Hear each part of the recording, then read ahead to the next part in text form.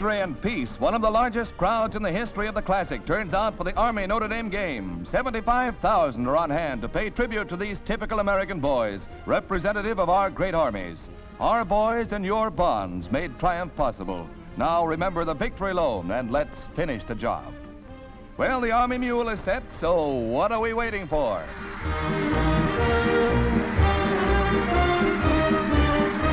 It's the Army's Junior Davis who spearheads the attack, faking a pass and turning on one of his streaks of speed to snake hip through for a score.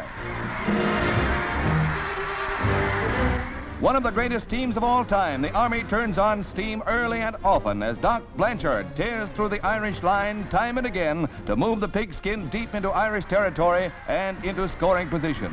And then it's up to Davis again. He moves to the sidelines and steps down the field to receive a short lob from Tucker and chalk up another score.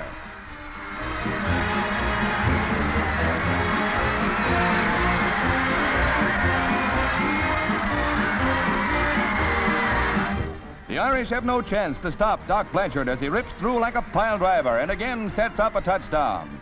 And again it's Davis who carries the mail, slithering through Notre Dame with the ease of a ballet dancer. When the smoke clears, it's Army 48, Notre Dame nothing.